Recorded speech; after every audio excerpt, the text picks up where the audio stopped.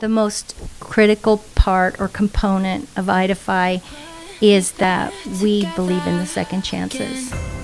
We're not going to close a door on a kid because they've made mistakes, and we're not going to close a door on a kid because they're not in a good way in their life right now. That is our success, is that we open the door, we're compassionate, we show empathy to situations that sometimes kids don't have control over. It's not all the time that they're making bad choices. Sometimes other people are making bad choices for them. So we don't want to close the door and assume anything.